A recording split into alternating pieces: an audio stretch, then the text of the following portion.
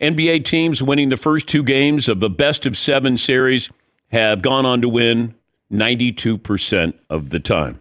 By the way, the Joker had 27, 20, and 10 as they pick up the win. So he's had 4 career playoff games with at least 25 points, at least 20 rebounds, and at least 10 assists. The rest of the NBA, the history of the NBA, has a total of 4 games. He has 5. The rest of the NBA, that includes Kareem did it once, Dave Cowens did it once, Wilt Chamberlain did it twice. The Joker has done it 5 times in his career. Stat of the day, stat of the day, stat of the day, stat of the day. Here comes that what? Stat of the day. And it's been nearly 50 years since the last player, other than Joker, has done this. Dave Cowens. So Wilt did it twice, Dave Cowens once, and Kareem did it once as well. But how many star players, MVPs, do you watch and go, he might not take the last shot? Because last night he was setting a pick for Jamal Murray, and you had Anthony Davis switch off on Jamal Murray. But, you know, you normally think, okay, clear out, the star's got it, he's going to try to score. But Joker is so good at passing. Like, you always have to be aware of, do we focus on him and let somebody else beat you? As I've said before, I don't want the best player on the floor to beat me. Well, Jamal Murray is, you're not going to write the history of this Nuggets team without Jamal Murray. Now, he hadn't made an all-star appearance yet. And I say yet. But he's one of those guys when you watch, certainly in the playoffs, and you go, golly, he's pretty good. But if you're the Lakers, I don't know, if you're a Laker fan today, do you say, man, like, we're there. You know, we were up by 20. Hey? Same as last year. We're really close. We didn't get blown out. Yeah, we got swept, but we didn't get blown out. Or do you go, I don't know if we have what it takes to get over the hump here. Yes, we were up 20, and then we lost. We've lost a lot of close games to them. Well, that's the difference between being good and being great. That's the difference between being eliminated or advancing. What do you do when you need to do it? And that's what Denver did last night. All righty, let's settle on a poll question. Now, I threw out who's in more trouble, Lakers or 76ers. Seton is going to take a positive spin on this because I'm Danny Downer, apparently. What are you thinking? Team down 0-2, most likely to make a comeback. Sixers, Lakers. Let's throw the Magic in there. Okay. All right, Magic. Sure. We see you, Orlando. Yeah. We see you.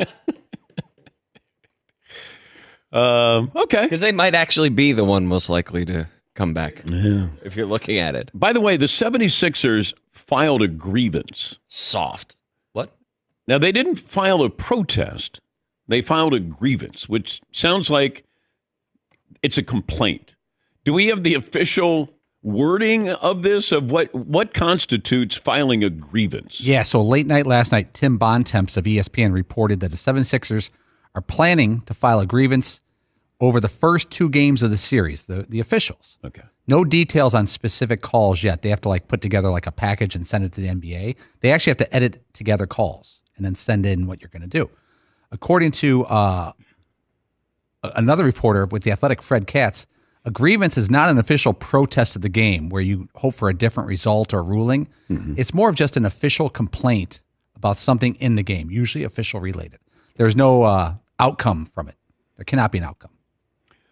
I always thought Phil Jackson could win a series or help dictate a series early in a series where he'd start complaining about the officiating. He'd go to the press conference and he would, in that deep voice of his, always talk about how they're missing calls. You know, Pat Riley did this as well. There's certain coaches, Red Auerbach, that they would kind of, it was one of those that subconscious type of thing that you wanted it to hang with the official, where it's like, that's right. You know, they said that we're not giving Michael Jordan enough calls here, or, they're fouling Bill Russell here. And then somehow, some way, now, granted, Phil always had a great team. That helps. But I don't know if kind of putting that seed of doubt in an official or the officials' minds actually helps where you go, okay, got a little make good there. It always helped having, Kobe and Shaq or Mike and Scotty, that you would get maybe the benefit of the doubt. Maybe you didn't even need the benefit of the doubt that you had the better team there. But when these coaches, nobody's ever happy with the officiate. Nobody ever at the end of a game goes, you know what, before I get started, that we won the game, let me tell you about how great the officiating was. Because if you're saying it's great, the opposing team is probably saying it wasn't great. And there's always moments here. But when somebody's complaining about the officiating, I always go, did the officials force you to miss a free throw? Or you didn't box out? Or you missed a three? You can blame it on the officials. But there's so many other things in the course of a game where you go, whose fault's that? It's your fault. Yes, Paul. According to The Athletic, the Sixers plan to say in their grievance that they have been disadvantaged more than any other team in the playoffs over the first two games of the series. They're going to provide information from Game 2, especially with the last 2 minutes. One of the things in question was Nick Nurse was signaling for a timeout and didn't get it.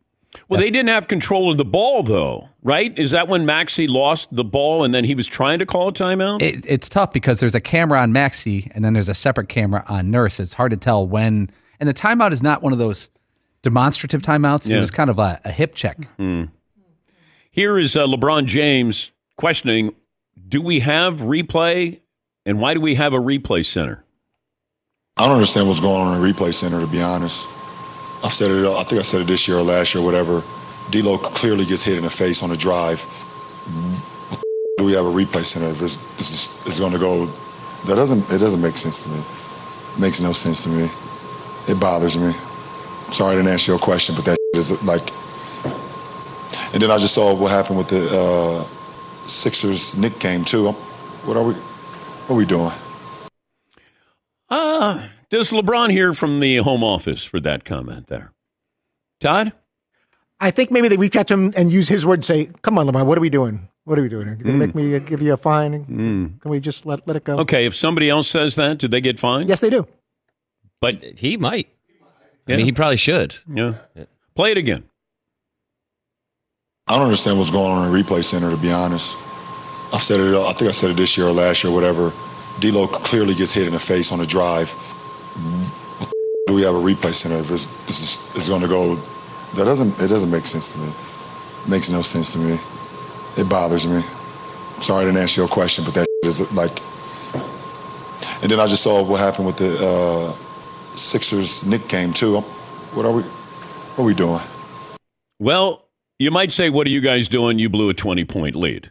How about we start there? And then if you want to single out one call against D'Angelo Russell, are you really being fair? You blew a 20-point lead. Yes, Eden. I don't know if is that what the replay center does? Is look and be like, I think we missed a foul right there. Or, quick, stop the game. There's a foul right there. I don't think that they do that, do they? Yes, Marv. Well, on that play that LeBron's talking about, they didn't call it. Yeah. Right. And they challenged it. And the Nuggets successfully won the challenge. Okay. Or the foul was called against the Nuggets, and the Nuggets challenged the call. And then won it back. And then won it back. And then they were like, wait, like you guys just saw that. Yeah, Paul. I'm looking back in LeBron's career, and he has never been fined for criticizing the officials. I cannot, if he has, I can't find it. A couple times he's been in the crosshairs because of the things he said, but the way he says it, he questions what's going on, like he does it vaguely, almost like what he did here. Well, do they vaguely fine him? 25-ish. Yeah.